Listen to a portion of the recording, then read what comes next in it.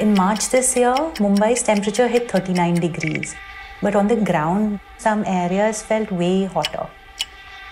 When we started working on Mumbai's climate action plan, our task was really to break down the heat experience in Mumbai and help the government in identifying high-risk zones and push for action there.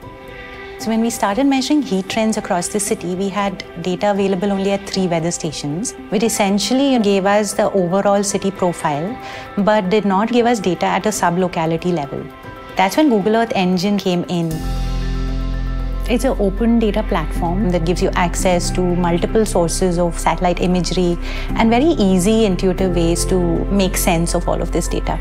By plugging in just a few lines of code, we can generate maps not just of surface temperatures, but also vegetation cover, roofing material across the city.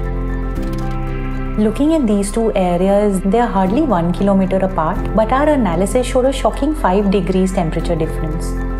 Dharavi's lack of vegetation and roofing material directly contributes to these high temperatures.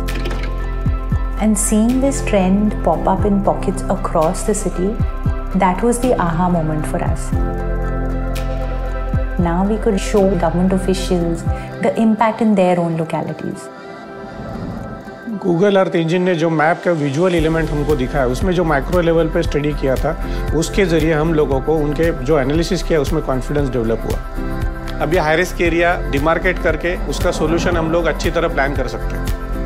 The next step is to understand ground level issues and implement measures on roofing and greening in these areas. We've started the Andheri Ghatkopar Link Road project that essentially transforms 8 kilometers of highway into greenway. So these are small steps, but steps in the right direction.